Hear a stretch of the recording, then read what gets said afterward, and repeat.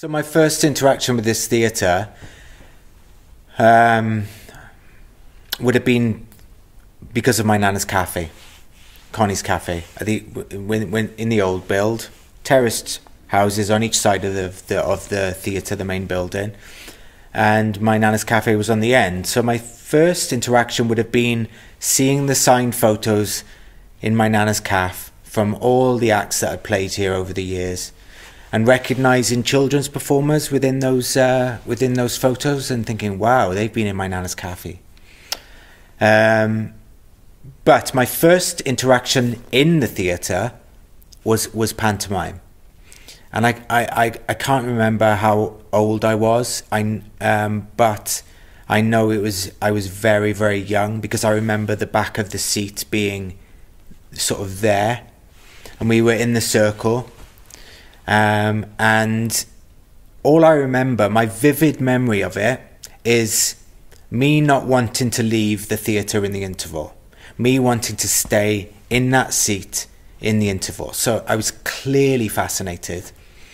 And my mother and I think it was my sister went, to get drinks and sweets and stuff, and probably my mum had a cigarette, and I just stayed put. And they didn't make it back in time for the second half, the very beginning of the second half. And I remember this performer on stage with a puppet, and I remember laughing my head off on my own, with a couple of empty seats either side of me, and this woman behind me sort of glancing back, and this woman behind beaming at me, laughing at this act. And that's my overriding, vivid, very, very first memory of theatre in any capacity.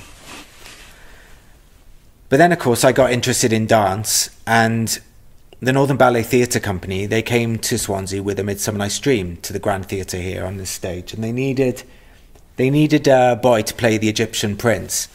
And I was in primary school at this stage, so I was probably about 6.5, 7 years old, something like that.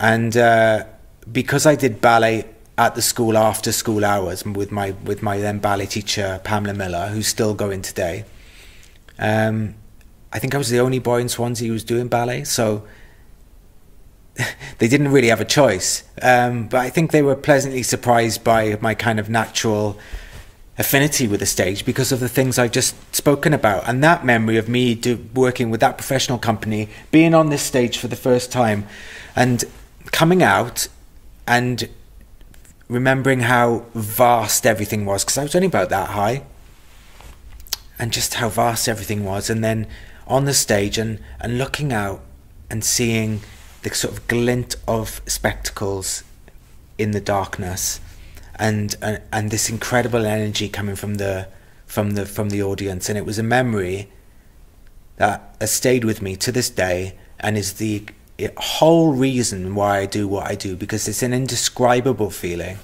of connection when you're on a stage, and one that I'm absolutely addicted to. So following my time here on the stage with the Northern Ballet Theatre Company, I seriously got the bug. So I engaged with Gendros Amateur Operatic Society, and we did Oliver here on the stage, with Catherine Zeta-Jones and a load of people I'm still in touch with today. That was an incredible experience. And then about a year later, I did Half a Sixpence here at the Grand. So, those three experiences cemented my love of theatre, if you like. So after that experience with the Northern Ballet Theatre Company, coupled with the fact that I'm dyslexic, and we're talking the 70s here, right? So I was in the bottom classes, so didn't have much academic promise. But I knew I liked to dance, because ballet followed on from disco. In the 70s, disco was all the rage, and I used to go to Dale and Lissa's disco dancing classes on the high street, and I could do it. It was something that I found very natural, dance. So it was the first thing that I was any good at, and the first thing that I got any real positive attention for. So I knew I wanted to do it, because I was like, well, I can't do anything else. This is what I can do. So by the age of 12, bearing in mind, disco led on to ballet, and I was getting quite good at ballet by that point, I wanted to go to London and train. But we didn't have any money. I was living on the bottom end of Portmead estate. My mother was a single parent at the time, 0 income family, no money. The then council, West Glamorgan County Council, which is now Swansea Council, they didn't give grants to people under the age of 16. So we managed to strong arm the Arts Council into giving me a grant, which is another story for another time. But basically, we, in a nutshell, we flash mobbed the Arts Council before flash mob was even a thing. And you know, I turn up with a tape recorder and a sweeping brush, start sweeping around them, press play, start sweeping around them, and then break into dance. So by the time it came to my application for a full grant, I think they were like, give this kid a grant because then he can stop bombarding us. So they gave me a full grant, and I've always been, you know, it's the very reason why I had a career is because they gave me that financial assistance. So I've always wanted to give back to Swansea for that reason. So following my training, the grant covered me in a school called the Erdang Academy, which was then in Covent Garden. It was the Erdang Academy of Ballet and Performing Arts. And I stayed in that school from the age of 12 right up until I was 17, 18 years old. And then in my final year as a student, I auditioned for the stage school of Starlight Express, which was like, you know, the kind of preliminary stage. If you showed promise, you got into the stage school, into the skate school. If you showed promise, you got into the skate school. And then if you could learn to dance on your skates, then you had a good chance of getting into the actual musical. So loved the skate school. Learned to dance on my skates, and then got into Starlight Express then at the end of it for the role of Flat Top. And I played the role of Flat Top for 2 years in the West End. And then I was like, okay, I've learned to sing a bit better from doing all the chorus work 8 times a week. So I'm going to audition to be an understudy for one of the leading roles, which was Electra. So I auditioned to be an understudy, and I ended up getting the role. So right place, right time. And so then I played Electra for 2 years, one of the leading roles, and that really gave me my schooling in theatre. Those 4 years in the West End really kind of cemented everything for me. So after my time in the West End, I was in a band called Puppy Fat for a little while. We played Ronnie Scott's Jazz Cafe, things like that. Did really well. Couldn't write any songs, though. Weren't destined to be a pop band or anything. And I got really interested in acting during that time, and started doing bits and bobs, and so an acting career followed that. And then, you know, I've done a lot of television and theatre and film, and I've had a really great career. So following that varied career, you know, like I said earlier on, I've always wanted to give back to Swansea, and I always knew that I would come home to Swansea. But then it took the death of my mother. She died in September 2020 for me to realise that life's too short for like one day I'm going to move back home. And within a few months of my mother passing away, we'd found a house, and by May the following year we'd moved home. And I immediately got to work, really. You know, I knew I wanted to give back, and I knew what I wanted to do. And that is, in a nutshell, is I wanted to help add to the incredibly vibrant theatre scene here in Swansea. I wanted to kind of add to that and create a kind of a world-class producing house within the city. So I met up with Rob Stewart, the leader of the council, and I told him, I was like, you know, why don't we have that? We've got incredible things like Lighthouse Theatre Company, Volcano, Llewellyn here. We've got some incredible companies here, but we don't have a producing house that does world-class theatre through the Swansea lens specifically, creating work just for Swansea that happens to be world-class and has a wider audience because it's world-class. And he agreed with me, and a meeting with Tracy McNulty, the head of cultural services here in Swansea, and Councillor Robert Francis Davis quickly followed at the Guildhall. And me and Steve Balsamo went to meet them because I collated my dream team at that stage. I always knew who I wanted to work with, and that's Steve Balsamo, Michelle McTurnan and Christian Patterson, and thankfully they said yes. So I had my team on board, and me and Steve went to the Guildhall and had a meeting with Tracy, and it was just serendipitous, really, because what we'd pitched then that day, she has wanted for this theatre, the Grand Theatre, for a long time. So right place, right time, right pitch. And we came out of that meeting floored, because I knew we wanted to create a producing house in Swansea, but just the thought at that stage of it being the Grand Theatre was bonkers. It was bonkers. I mean, we were literally falling over ourselves out when we came out of that meeting.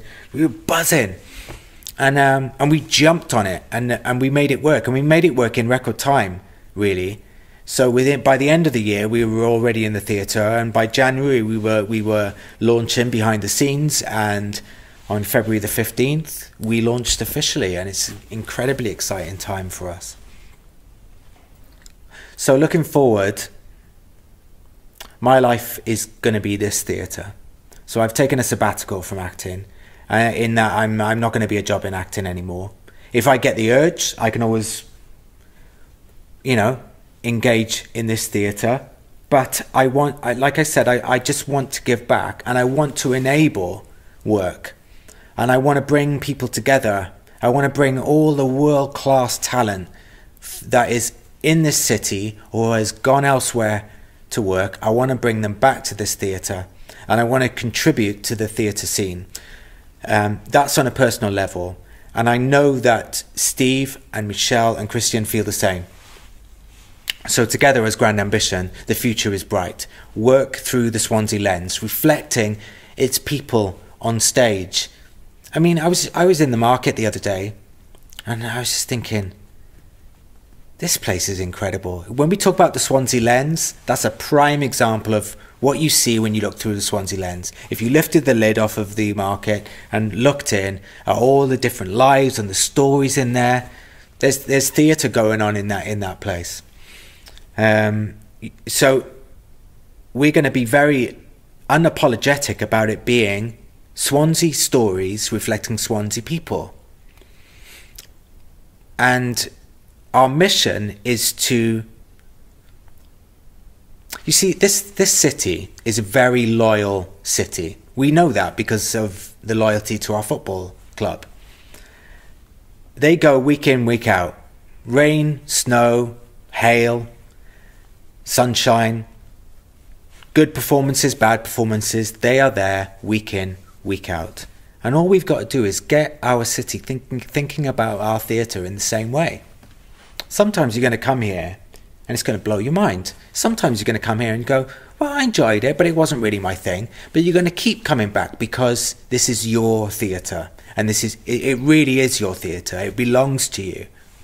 So we want to get the city excited about coming to this theatre and it being theirs, and being their home, and where they can see their lives reflected on stage, and come to the theatre and think, oh my God, that's my mother, or that's my husband, or that's my kids, or that's my work friend, or we're very passionate about reflecting the culture here, incredible rich cultural heritage. We want to reflect that. We just want to amplify it and tell its stories, and it's really exciting. And our community outreach, we want to forge genuine pathways from the entire community to this stage. Me, Birch Grove, born in mine, Birch Grove, Blind and Mice boy, right? I've engaged with this theatre, but what I know is that you have to go into these communities and tell them that it's their theatre, and make them feel welcome, and engage these people with material that reflects who they are. So I'm excited about going into communities where I grew up and inspiring the next generation of performers and actors and writers and musicians, and as well as nurturing the artists that are already established, and we're talking about supporting people at any stage and any age and any stage of their career. We're going to support them. So it's just all really exciting, and I come here every day to work, and that is a privilege and an honour. And I just wake up smiling every day, and I mean that genuinely. What a place.